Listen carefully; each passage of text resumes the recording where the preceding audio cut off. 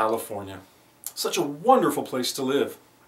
Beautiful scenery, great weather, and now, to top it all off, you can have one of your fundamental rights stripped away without due process at any given notice for no reason whatsoever. Ain't it grand? You gotta love it. You see, a new law that goes into effect January 1st, 2016, signed by the wonderful Jerry Brown, basically says that if a family member, friend, possibly even a neighbor, thinks that you might be dangerous in some way, they can go to the authorities, and the authorities can step in and take your guns away.